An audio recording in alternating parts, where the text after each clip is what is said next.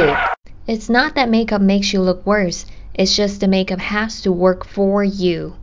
Hi all, welcome to Go Go Lay Go. I'm Layla,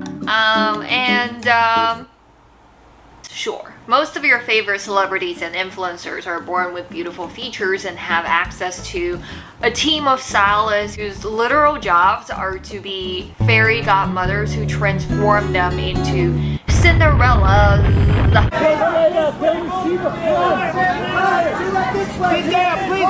But shocker, makeup doesn't always look good on them either. And here's proof.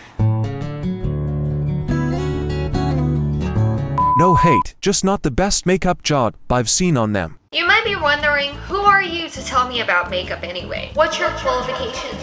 The answer is I have none.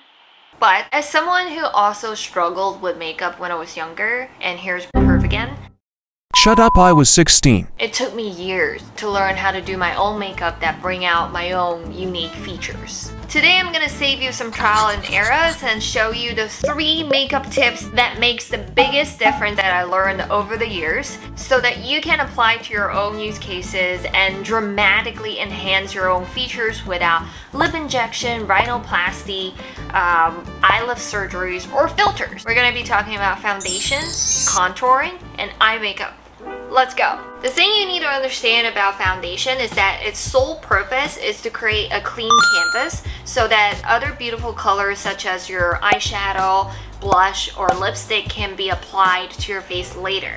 The whole entire point is to make it seem like you're not wearing any foundation. Choosing a color that matches your skin tone is the key. This is something I observed from living in both Asia and America for a long time. Most Asian girls go for lighter tone foundations, whereas American girls go for tanner tones. I could literally write a whole essay explaining why that is, but I won't bore you with it. Whichever aesthetic that you lean towards, I would strongly advise against using a color that's too light or too tan for your true skin tone. So if anyone ever compliments you on your foundation, you know you're doing something wrong because they're not supposed to see it. In this footage, I'm wearing a foundation that's a couple shades lighter than my true skin tone, and it just looks like I dipped my face in cake mix or something. It also gets progressively worse throughout the day because it will inevitably crease and form dry patches, and it's super visible because the color contrast literally make it look like dandruff on dark hair. It can look a little bit unnatural without studio lighting. And trust me when I say this, YouTube makeup tutorials are made for YouTube. It's exaggerated and heavy-handed because making something look good on camera is a completely different thing from making something look good in real life. Try it on before you purchase. Leave it on for a couple minutes because the color can change due to oxidation. And if the color blends well or straight up disappear into your own skin, that's the color you want to get. Secondly, remember foundation have different textures. Choose one that suits your own skin type. Okay, let's move on to contouring.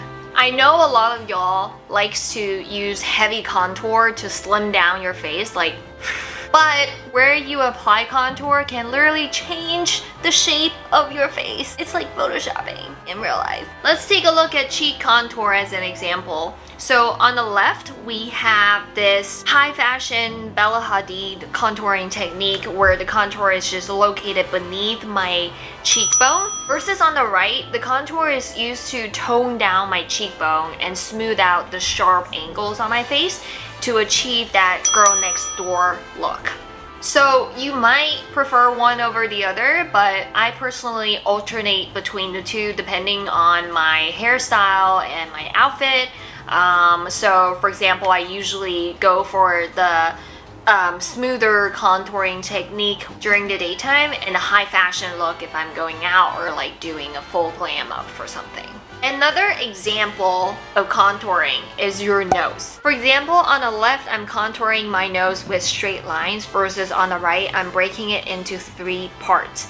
I think it's pretty obvious that the picture on the left make my nose look longer, right? So how do you know which one suits you better? So general rule of thumb is that if you have rounder and shorter faces, go with a straight line.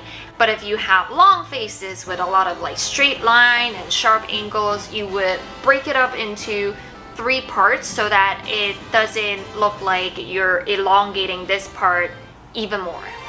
Last but not least, eye makeup!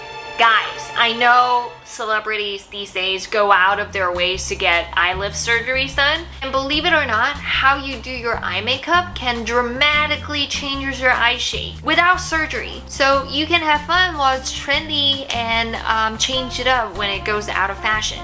Again, let's take a look at this example. So on the left, we have the trendy eye lift makeup look, versus on the right, the focus is mostly on the lower half of my eyes. So how to tell which eye makeup suits you the best? Draw a line from the top of your head to the bottom of your chin. Then draw a horizontal line.